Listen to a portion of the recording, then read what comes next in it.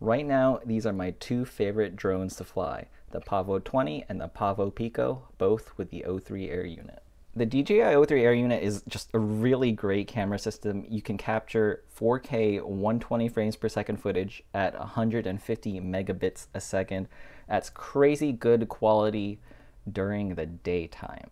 The thing is, at nighttime, the super high resolution 4K sensor in the O3 air unit, it becomes more of a crutch. Each pixel is really, really small, which means each pixel isn't as sensitive to light, which means it does really poorly in low light conditions. And it's winter right now, so we get even less time to fly, and so I'm finding that I'm flying my Pavo 20, which currently has the O3 air unit, less and less because it gets dark really fast and you just cannot fly the O3 air unit in the dark.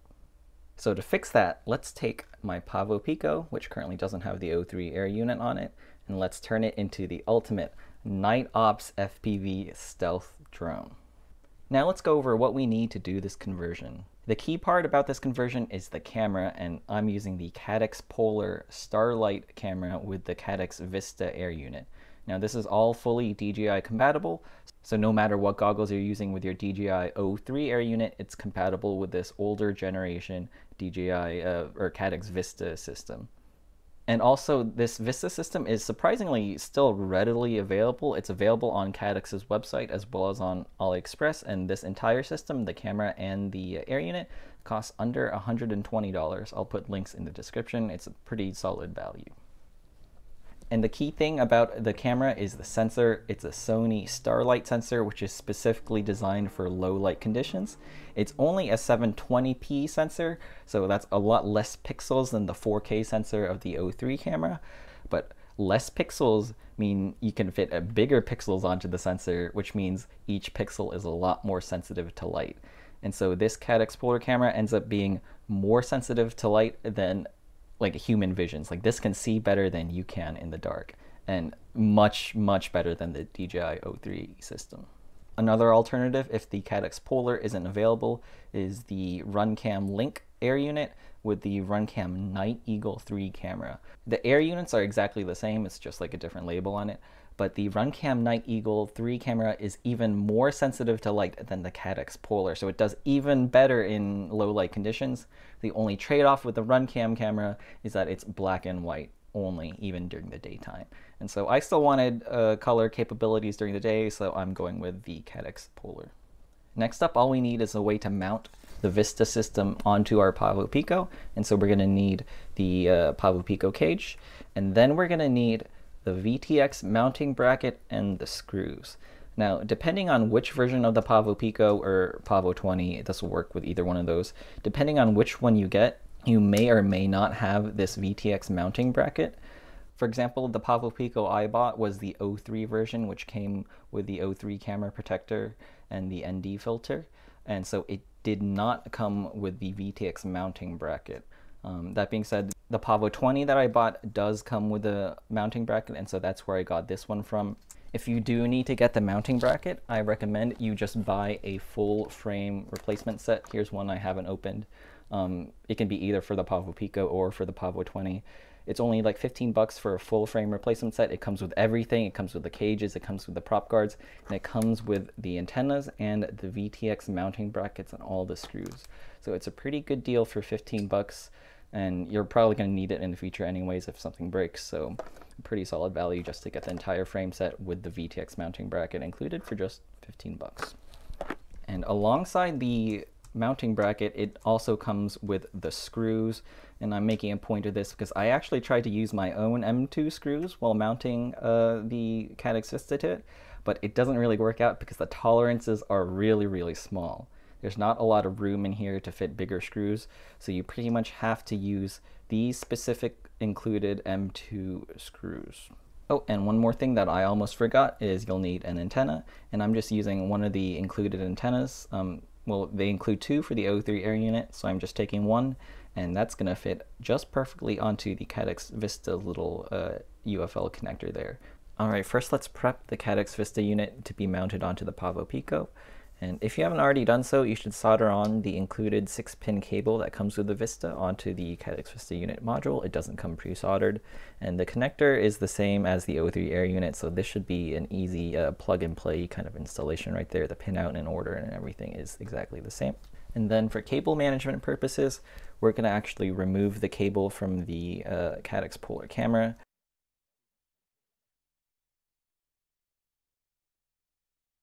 The camera, back plate, put the screws off to the side, and this is just to help weave the camera cabling through the Pavo Pico's cage. Next, we're going to take one of the tiny little pigtail antennas that they include, and we're going to pop it into place on the Vista module.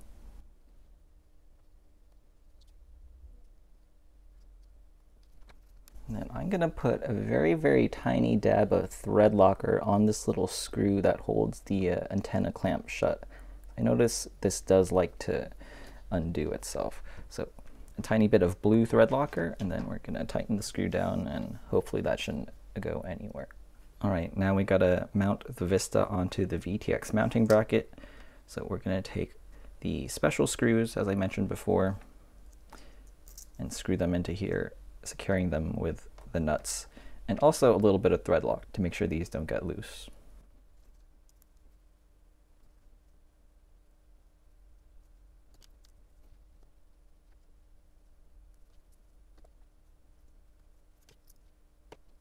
All right, and I just want to point out, it is a fine line when tightening these screws down. If you tighten it too much, you'll end up bending the carbon.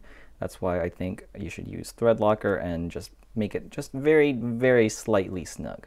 All right, anyways, the Caddx Vista is all prepped and ready to go. So now it's time to thread everything through the Pavo Pico's cage. So I'm going to start by threading the empty camera cable through the front of the cage right here.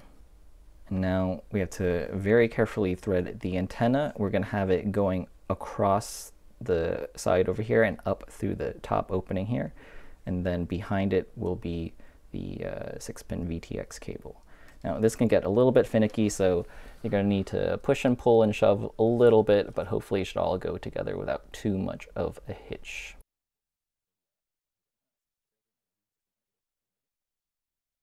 And now we should be clear to carefully slide this all into place.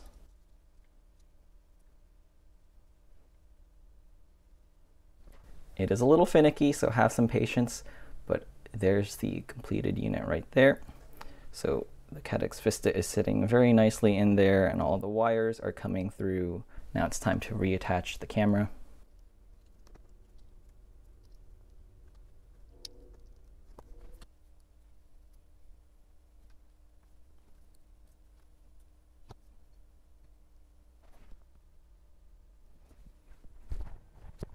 And finally, it's time to attach the little camera pod back onto our Pavo Pico.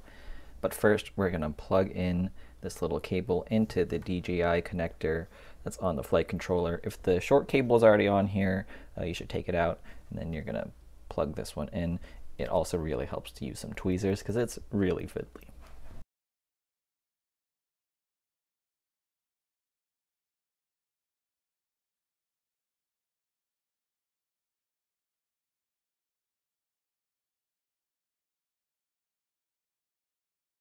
All right, the installation is complete.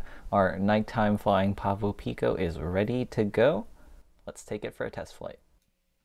All right, we're starting here in this parking lot, and the parking lot looks like it's almost daytime, but if you look at the sky, it's definitely night. And so that's the really, really cool thing about this Caddx Polar camera, is that it's taking just a little bit of ambient light from the parking lot lights, and it's just boosting it way up, and so you can see a lot better than you could in real life. Like, this thing is more sensitive to light than your own human eyes, and so it looks like it's almost daytime right in the middle of the parking lot. So that's really cool. So let's head off into the slightly less lit area in this little park area. And first of all, it still looks like there's spotlights just shining down from the parking lot, or those pathway lights are super bright, but that's not how it looks in real life. Those are all dimly lit. What the camera is doing is it's just boosting that light up. You can also see that it does look a little bit grainier where there's less light. That's the small amount of noise that's coming because it's trying to boost the amount of light coming in, but it's still very, very much flyable. So that's pretty awesome. For comparison, let's take a look at what footage from the DJI O3 looks like. And now you can see this is pretty much exactly representative of what human eyes would see. So you can see that there's a lot more contrast. There's like less dynamic range. It looks a lot darker. Overall, while the O3 footage technically looks a lot cleaner because it has a lot higher resolution and bitrate, if you're actually trying to fly around obstacles at night, it's not going to be as good. It's harder to see like dark tree branches and stuff. Alright, now let's switch over back to the Pavo Pico with the Caddx Polar Night Camera, and let's do a little bit of a torture test by going off to the side area by the lake, and there's very, very little ambient light here, and it is crazy how well this thing does with such little light. Like, if you're walking down this path down here, you wouldn't be able to see your hands in front of you. It is so dark, but this camera can boost the tiny amount of little light and make it usable, make it so that you can fly a drone, so that is pretty awesome.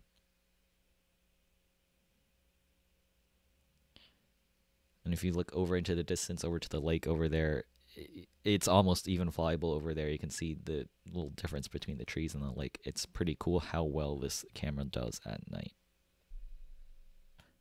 Alright, so there you go. I hope you found this video interesting. I had a lot of fun converting my old Pavo Pico into something more useful and making it into like a unique, little night flying drone kind of thing. If you like this video, please give me a subscribe. It'll help me a lot. And if you have any more ideas on cool little drone projects I can do, please leave a comment and I'd love to take a look into it.